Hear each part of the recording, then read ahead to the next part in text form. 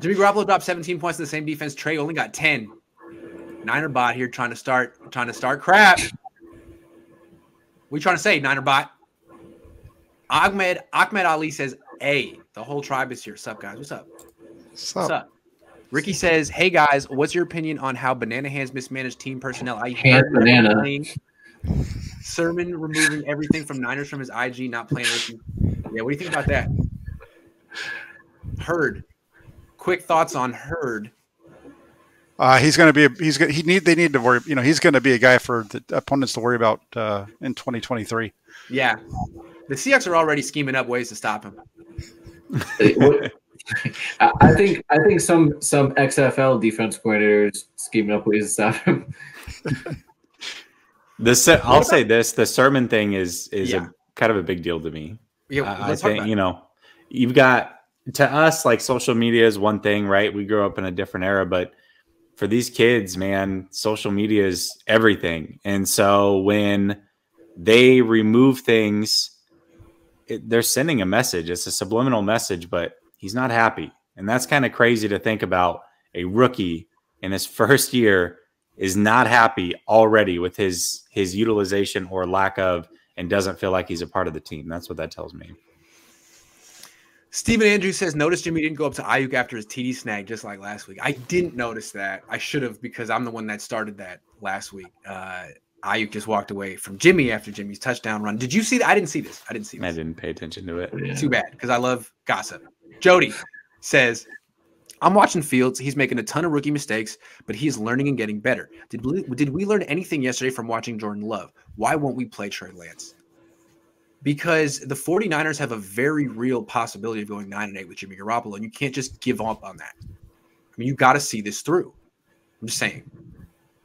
Look, yeah. the reason that this is tough is because Jimmy hasn't given the Niners an opportunity to bench him yet. Like, he's been fine plus.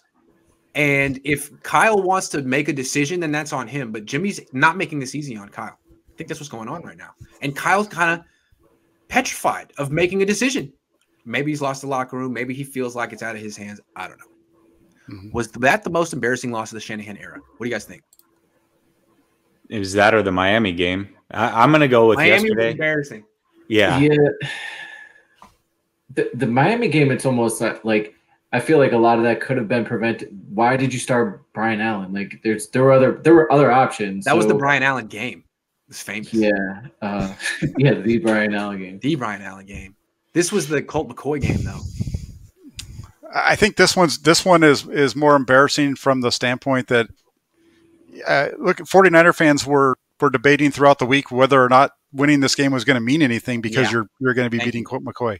Thank you. So I think this one's more embarrassing from that standpoint. That's a good point. 8-22 his record was coming into the game, and he looked phenomenal. He was 22 of 26, guys. He had 4 incomplete passes in the whole game. Wow. Hey, but Jack, did Jed York leave this game and drive, I'd like to know. the wrong I was the one direction? that wrote that story. I wish I could find out. Thank you all for spreading awareness regarding the current state of the Niners. Until us fans take a stand against this current administration, this team will continue to be incompetent. Enough is enough. We deserve better. Well, none of us gave the Niners any money on Sunday, which that's a start. Yeah. That's a start. Jack and I get to watch the game for free, so we're cheating. And got paid to cover it. That's like stealing money. It's the way to do it. It's really nice. I think the Armstead penalty on the sack was a bad call, and I think that messed us up. AZ got the ball back and scored. I think you're seeing that throughout the NFL is all these terrible calls. So I think it evens out across the league because eventually you're going to get a call that's a bad call. Nah, the refs have it in for the Niners. I'm sorry. You didn't know that? Yeah. No, it's not personal. I'm a defensive guy. I think it's total trash, but it's the way of the league. But I do think it evens out across. You're going to get bad calls from from officials from the other team's defense, and then it all evens out. This team depended on Kinlaw's health to stop the run. 6 of our 8 picks did not play yesterday, and the 2 that did were our last 2 picks. Real quick, I don't care. Kinlaw got hurt, change your defense. This reminds me of the Chip Kelly year. They wanted to run a classic 3-4. Their nose tackle got hurt. It was either Glenn Dorsey or Ian Williams, and they didn't adjust. They just went into the season with Mike Purcell and gave up like 200 yards between the tackles every game. you can't run the wide 9 without a stud 3 technique, and you don't have it. So adjust. And what they would do, Jack, remember, correct me if I'm wrong, but when Jim O'Neal would give up like 250 on the ground, you'd be like, what happened, Jim? He'd be like, well, if you take away 4 runs, we actually did really good against the run all the time. Kyle said that today on the conference. He did that today. Take away 3 runs, we did. Oh my God, that's terrible, Kyle. Don't start talking like Jim O'Neal. It's not good. You can't take away those runs.